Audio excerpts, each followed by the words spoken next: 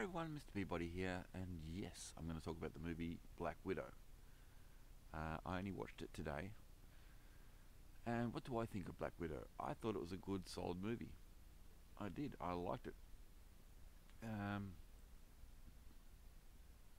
the, I had two problems all up with the movie, but the first problem, everybody's going to have the same problem: the timing of the movie. It should have been released years ago. This should have been released around the time of Avengers: Civil War, probably just before Civil War. That's when this movie was set up for. It was when the Avengers had sort of like split up, and some of them were locked up, and that was the era that this movie was in. So this should have been released years ago. But apart from that, the movie itself is solid. The effects are well done. People complain about all the cutscenes. It's an action movie. You get cutscenes in action movies, but I didn't see any problem. Um, it was much better than a lot of the other garbage that has been coming out. I mean, Tenet was absolute crap. And anybody that liked Tenet is like, are you serious? That was just absolute garbage. Um, but let's compare it to the other Avenger movies. It's like anybody that complains about this movie is like, well, you've got a whole lot more to complain about in the other Avenger movies. But I'd put this right up there. I'd say out of all the Avenger movies, this is my top three. I put probably Iron Man 1 as number one. I put Black Widow as number two, and I'd probably put Winter Soldier as number three. All the rest were just garbage. And especially Infinity War and Endgame, it's just like, let's see how many people we can throw into one movie, and hopefully it does well. But Black Widow would have done a lot better if they would have released this years ago. As I said, I had two problems with the movie. The second problem I had is just me being finicky because I'm a dick.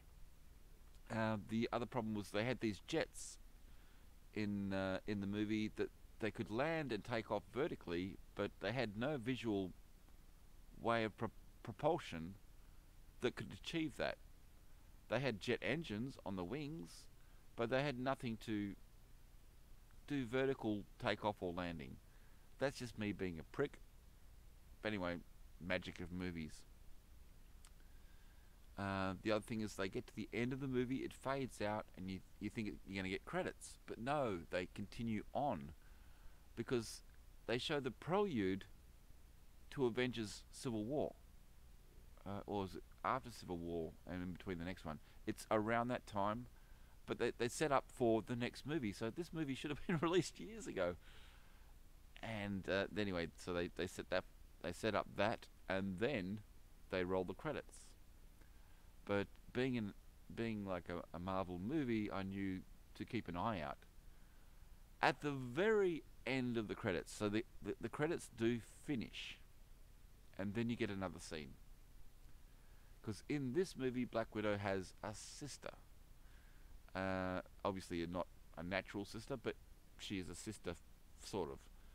And in the end, after the credits, they show the sister going to visit the grave of Natasha, and everybody knows that she died in Endgame, and obviously they wouldn't have had a body because.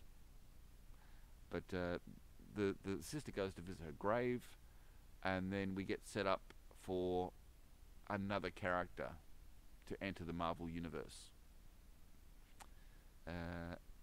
And what's that woman's name from Seinfeld? Something Dreyfus.